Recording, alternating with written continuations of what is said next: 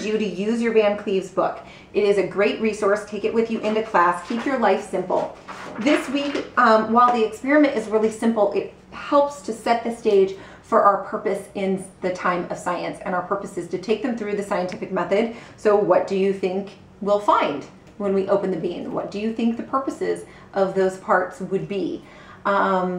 So taking them through the steps of the scientific method, but really, most importantly, I think, improving their skills of observation. So how do we improve their skills of observation?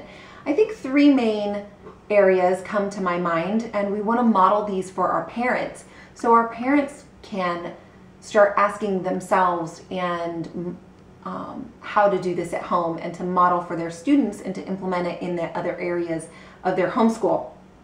So one of the ways is to ask questions, because you have to observe and be thinking about something in order to have a question about it. I recommend you can even just write who, what, when, where, why, and how up on your whiteboard in the science room, and have the students be thinking of those kinds of questions. Now, remember, our purpose here isn't to make them dialectic.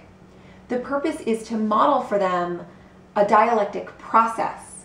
So we might not really get a lot of who, what, when, where, why questions from them. We might have to bring those to help get their wheels turning in the right direction, and that is okay.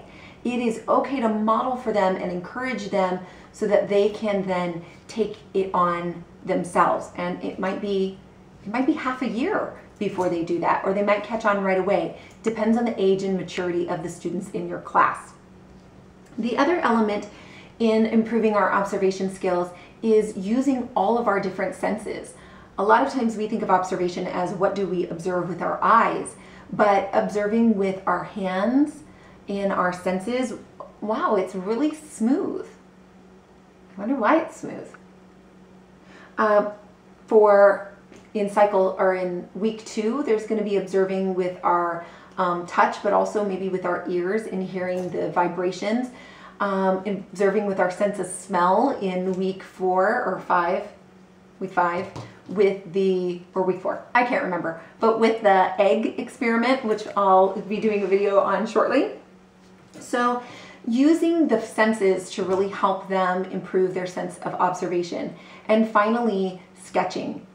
Drawing and trying to imitate what they see causes them to look in a much different way. I also want to encourage you to have them use their oils. Most of the students on our campus have been through CC before, so even if you have science before you have art this first week, talking about oils will make sense to most of our students.